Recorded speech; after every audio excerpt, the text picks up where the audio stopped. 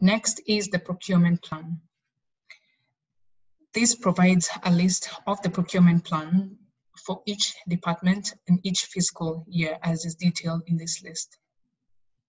To your left, once more, is the opportunity to filter. If you're keen on a specific department, select the department, click apply. This will only generate the list of procurement plans that are unique to this specific department.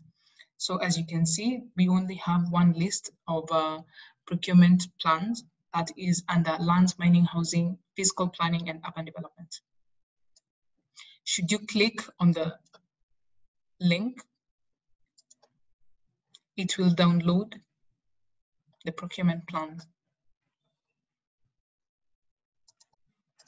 Click reset to opt out of the filter.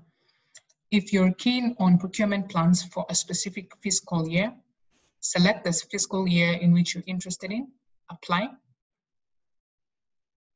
And as you can see now, you will only get procurement plans for fiscal year 2018 to 2019. It is also worth noting that you can select both filters simultaneously. Apply. That is the procurement plan tab.